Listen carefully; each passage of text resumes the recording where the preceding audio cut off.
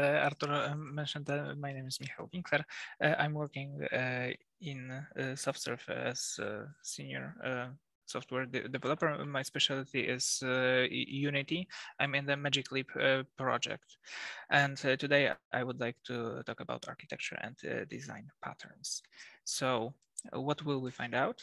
The main areas are what is architecture, what are design patterns and why are they important, what is solid, and if should we use it over design patterns. Then I will show you my demo app that should cover the topic a little bit, and maybe we'll have some time for questions and answers.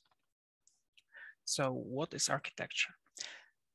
In the following presentation, I will talk about architectural styles and architectural patterns evolution. So today I will talk about what is an architectural style and what is an architectural pattern.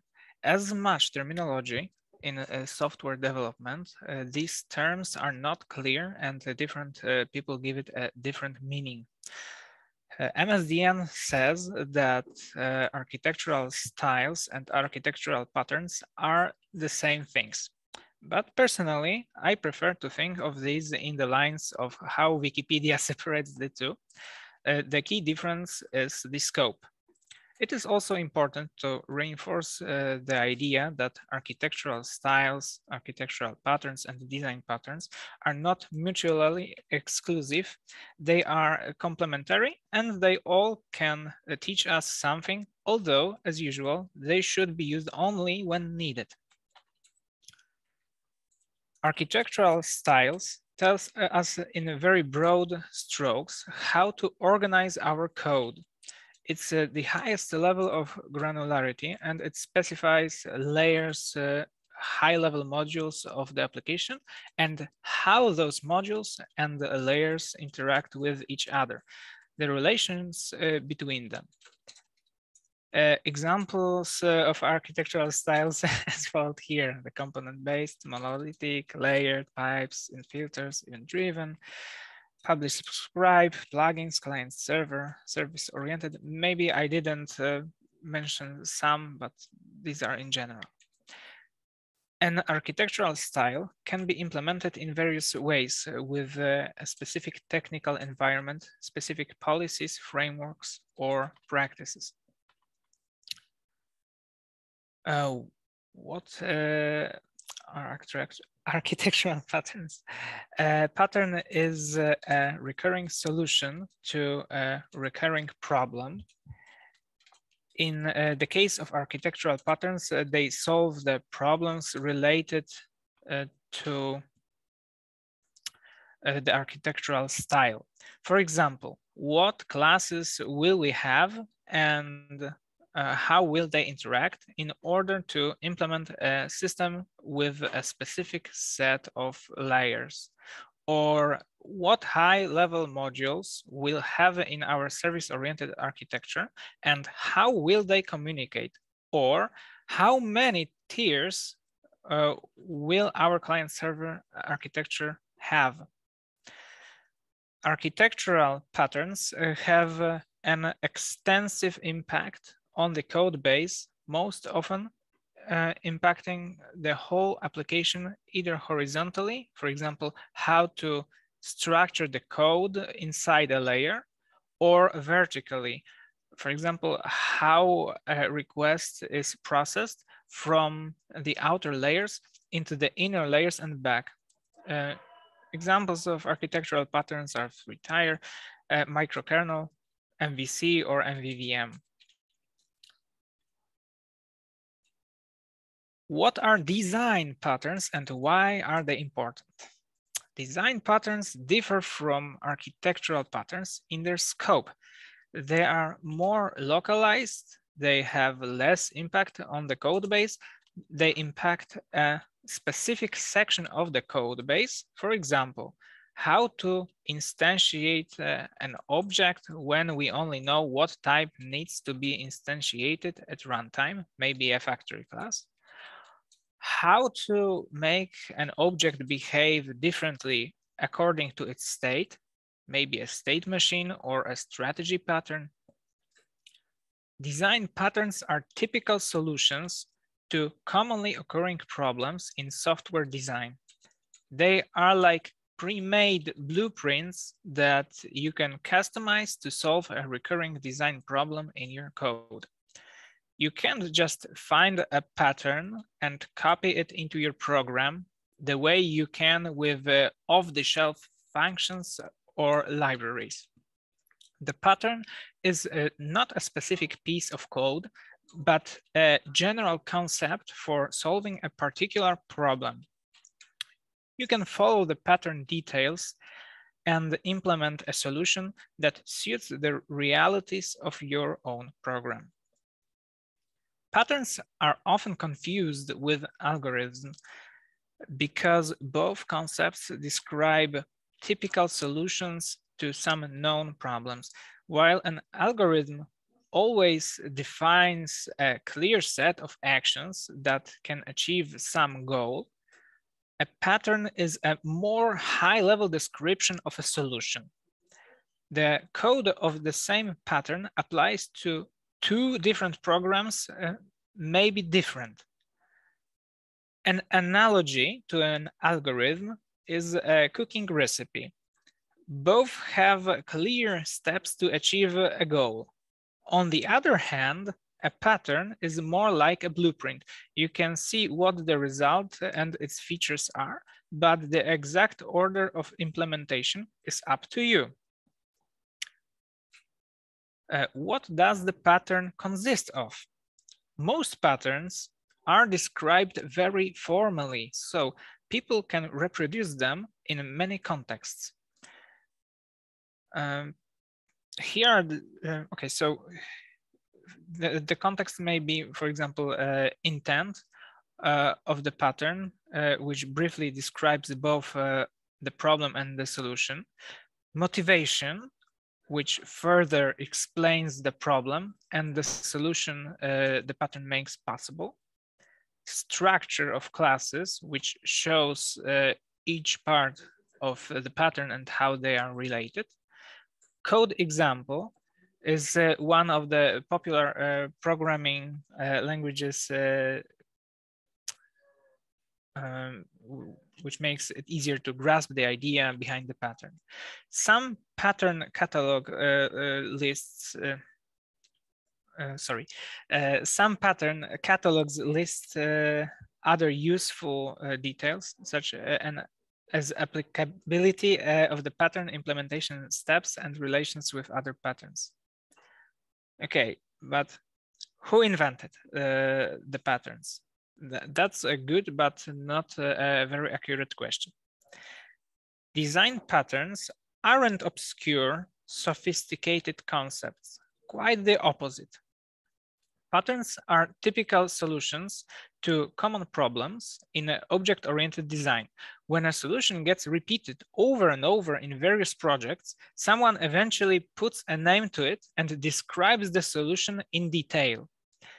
That's basically how a pattern gets discovered. The concept of patterns was first described by Christopher Alexander in Pattern Language Towns Buildings Construction. The book describes a language for designing the urban environment. The units of this language are patterns. They may describe how high windows should be, how many levels and a building should have, how large green areas in a neighborhood are supposed to be, and so on. The idea was picked up by 4 authors, Erich Gamma, John Vlissides, Ralph Johnson, and Richard Helm.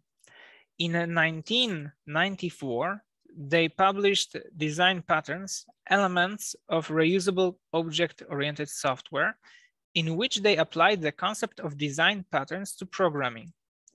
The book featured 23 patterns solving various problems of object-oriented design and became a bestseller very quickly.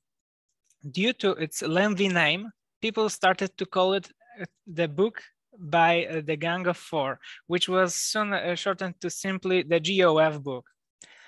Since then, dozens of other object-oriented patterns have been discovered. the pattern approach became very popular in other programming fields. So lots of other patterns now exist outside of object-oriented design as well. Why should I learn patterns? The truth is that you might manage to work as a programmer for many years without knowing about a single pattern. A lot of people do just that. Even in that case, though, you might be implementing some patterns without even knowing it. So why would you spend time learning them? Design patterns are a toolkit of tried and tested solutions to common problems in software design. Even if you never encounter these problems, knowing patterns is still useful because it teaches you how to solve all sorts of problems using principles of object-oriented design. Design patterns define a common language that you and your teammates can use to communicate more efficiently. You can say, oh, just use a singleton for that, and everyone will understand the idea behind your suggestion. No need to explain what a singleton is if you know the pattern and its name. It seems like only lazy people haven't criticized design patterns yet. Let's take a look at the most typical arguments against using patterns. Collages for a weak programming language. Usually the need for pattern arises when people choose a programming language or a technology that lacks the necessary level of abstraction. In this case, patterns become a collage that gives the language much needed super abilities. For example, the strategy pattern can be implemented with a simple anonymous lambda function in most modern programming languages. Inefficient solutions. Patterns try to systematize approaches that are already widely used. This unification is viewed by many as a dogma, and they implement patterns to the point without adapting them to the context of their project. Unjustified use. If all you have is a hammer, everything looks like a nail. This is the problem that haunts many novices who have just familiarized themselves with patterns. Having learned about patterns, they try to apply them everywhere, even if in situations where simple code would do just fine. Design patterns differ by their complexity. Level of detail and scale of applicability to the entire system being designed. I like the analogy to road construction. You can make an intersection safer by either installing some traffic lights or building an entire multi-level interchange with underground passages for pedestrians. The most basic and low-level patterns are often called idioms. They usually apply only to a single programming language. The most universal and high-level patterns are architectural patterns. Developers can implement these patterns in virtually any language. Unlike other patterns, they can be used to design the architecture of an entire application. In addition, all patterns can be categorized by their intent or purpose. The book mentioned by me before covers three main groups of patterns. Creational patterns, which provide object creation mechanisms that increase flexibility and reuse of existing code. Structural patterns, which explain how to assemble objects and classes into larger structures while keeping these structures flexible and efficient. And behavioral patterns that take care of effective communication and the assignment of responsibilities between objects. For creational patterns, we have factory method, which is a creational design pattern that provides an interface for creating objects in superclass, but allows subclasses to alter the type of objects that will be created. Abstract factory, which lets you produce families of related objects without specifying their concrete classes. Builder, which lets you construct complex objects step by step. This pattern allows you to produce different types and representations of an object using the same construction code. Prototype lets you copy existing objects without making your code dependent on their classes. And singleton, which lets you ensure that a class has only one instance while providing a global access point to this instance. For structural patterns, we do have adapter that allows objects with incompatible interfaces to collaborate. Bridge, which lets you split a large class or a set of closely related classes into two separate hierarchies, abstraction and implementation, which can be developed independently of each other. Composite, that lets you compose objects into three structures and then work with these structures as if they were individual objects. Decorator, that lets you attach new behaviors to objects by placing these objects inside special wrapper objects that contain the behaviors. Facade, that provides a simplified interface to a library, a framework, or any other complex set of classes. Flyweight, that lets you fit more objects into the available amount of RAM by sharing common parts of state between multiple objects instead of keeping all of the data in each object. And proxy, that lets you provide a substitute or placeholder for another object. A proxy controls access to the original object, allowing you to perform something either before or after the request gets through to the original object. And last, for behavioral patterns, we do have chain of responsibility that lets you pass requests along a chain of handlers. Upon receiving a request, each handler decides either to process the request or to pass it to the next handler in the chain. Command, that turns a request into a standalone object that contains all information about the request. This transformation lets you pass requests as method arguments, delay or queue a request's execution, and support undoable operation. Iterator lets you traverse elements of a collection without exposing its underlying representation, like list, stack, tree, etc. Mediator, that lets you reduce chaotic dependencies between objects. The pattern restricts direct communications between the objects and forces them to collaborate only via a mediator object. Memento, that lets you save and restore the previous state of an object without revealing the details of its implementation. Observer, that lets you define a subscription mechanism to notify multiple objects about any events that happen to the objects they are observing. State, that lets an object alter its behavior when its internal state changes. It appears as if the object changed its class.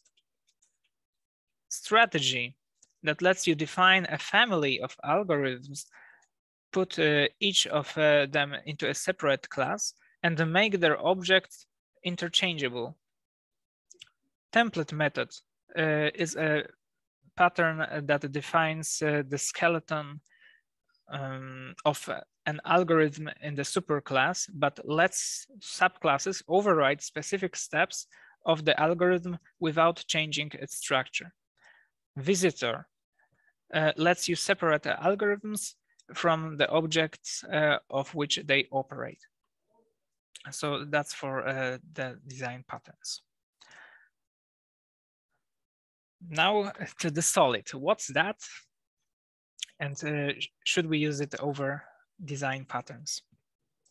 Solid principles are a set of general guidelines that are widely applicable to consider as you go throughout the process of designing your code structure, like dry or kiss or grasp, etc.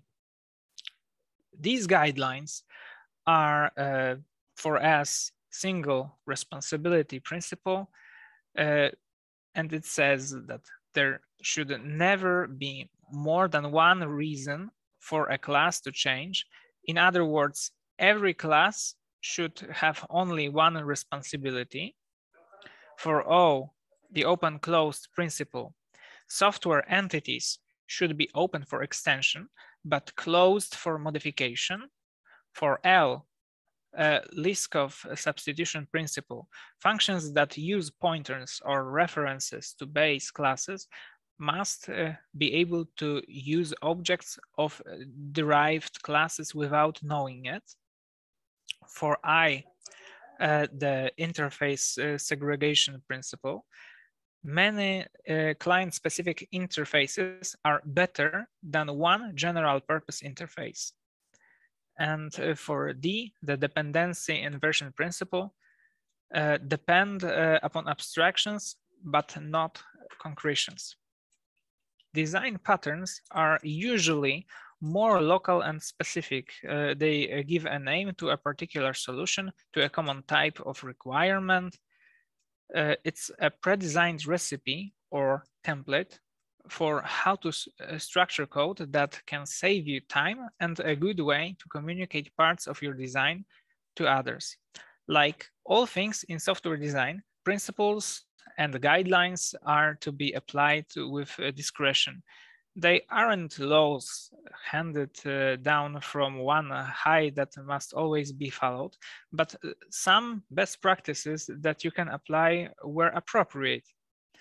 There is no magic shortcut to remove all thoughts and experience from the software design process. As someone once said, these are my principles. If you don't like them, I have others. So that was it for the presentation. I'd like to show you maybe some example for that. And as I'm a Unity developer, it's not a surprise that I wanted to make an example in Unity. And the example is Solitaire.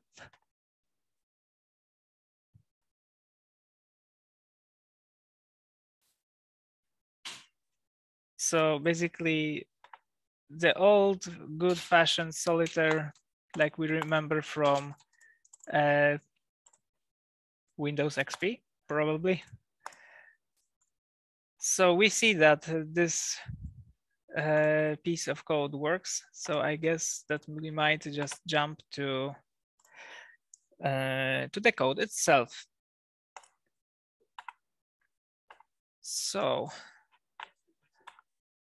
I'm not sure if you see the code good enough. Shall I zoom it in, or do you see the code? Yes. Yep. Okay. So these are all the classes that are essentially used in the project. So I divided them into some categories. Some of them are, let's say, the runtime, let's say, core mechanic for the game itself, but I also needed to create some scripts in order to, let's say, create assets to the application. So those let's say, code generating, sorry, asset generating scripts were suit and the card sprites. And the core mechanic is, let's say, the most important class in this whole app is the solitaire CS, which set up the game on the start of on the first frame of the game, which creates the deck, shuffles it, deals to the tableaus, and that's it for start. The other things here below are purely to handle the events from on a click of cards and slots, which is on the other hand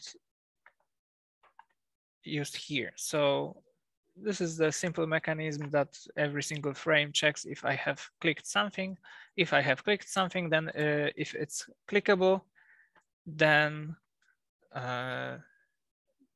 it's going to call some event. And clickable things are cards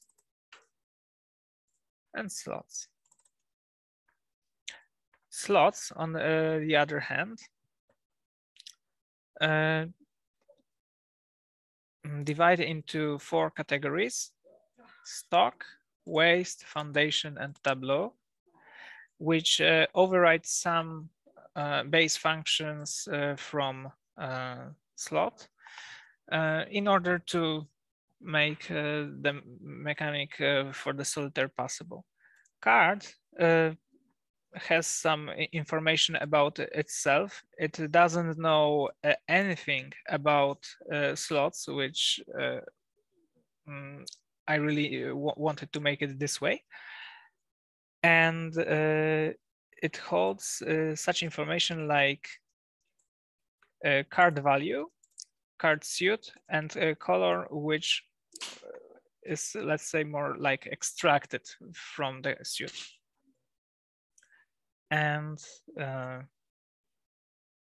this application is, let's say, created in a game jam manner. So it was created very fast, and it was difficult to hold onto some design patterns with this one, especially that in Unity apps, when you're creating a program, it's usually a mess, but here I think that I managed to hold on to some patterns at least. So for example, when we start the game, we create a deck, and this deck is creating cards using the builder. So we are passing some data to the builder, and then just building a card every single time. We do this only on startup. So this might be for let's say a builder principle, because builder design pattern, because builder design pattern is all about creating an object that does the complex object creation for us, providing that it has received some data. The other pattern that I think that I managed to hold to is the template method. So in the slot class, we do have some virtual methods, and their core mechanics, for some at least, because for example for the interact one, we by default we don't have anything. So for example, in the add cards, let's say in stock, we are overriding it in a very needed way for us. And also, oh, in ways I didn't even have to add that. So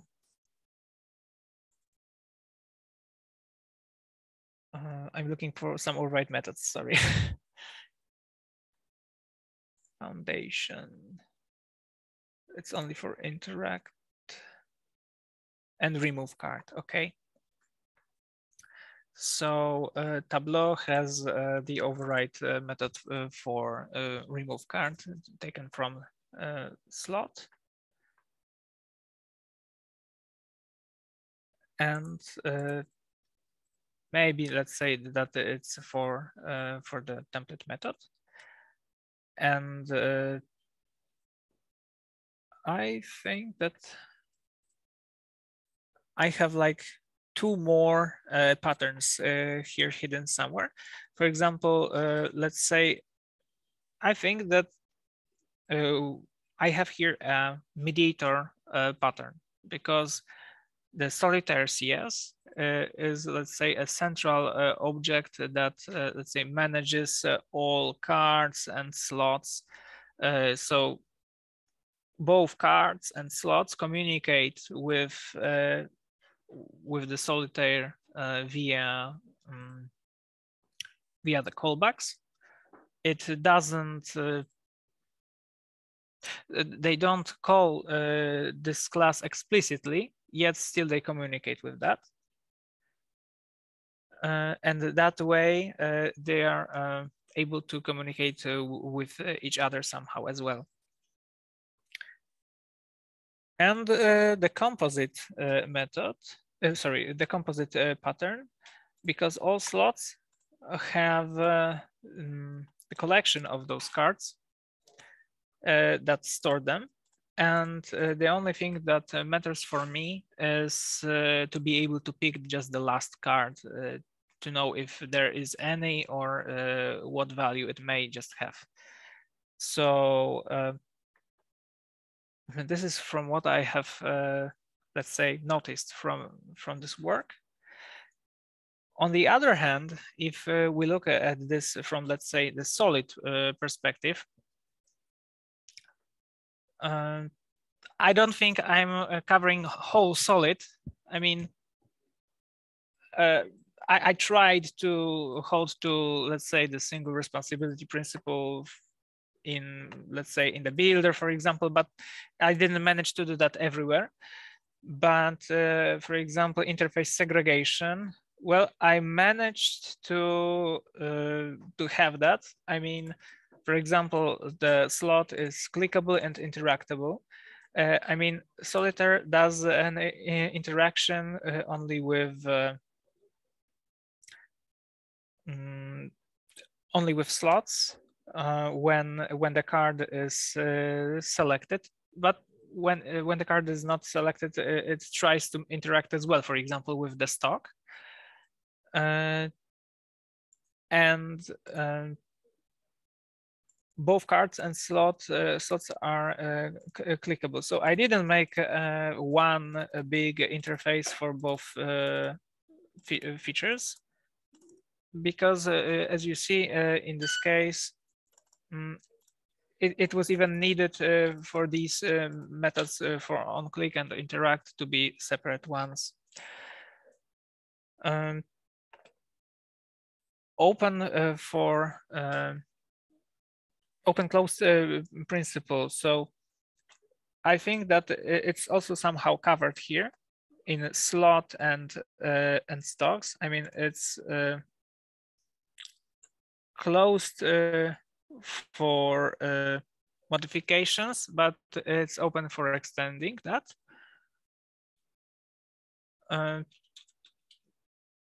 I think that the risk of some substitution is not covered enough here. Well, I think that I have that's everything what I have for you, unless you have a questions, any questions to that. So maybe I will jump to this part.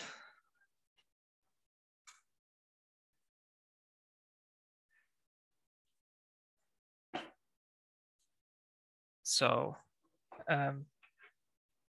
is everything clear from what has been said, or maybe some thoughts that needs to be answered? Michal, we have one question in chat. Igor is asking why template method. I don't see that question, sorry. Oh, why template method?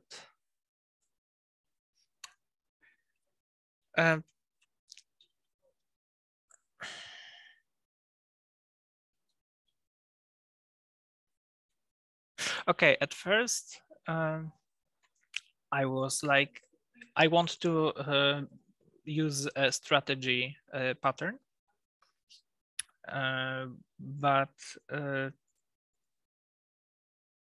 well, it would be even possible if, for example, the interaction would get the type of the slot, and depending on the type of the slot, it would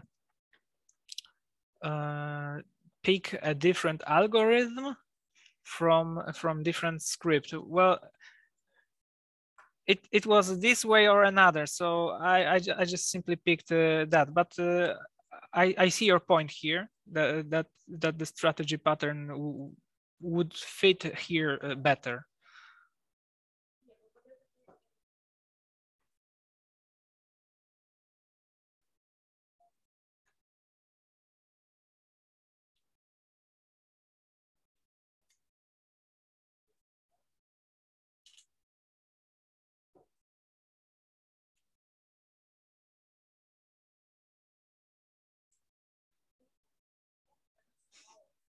No problem.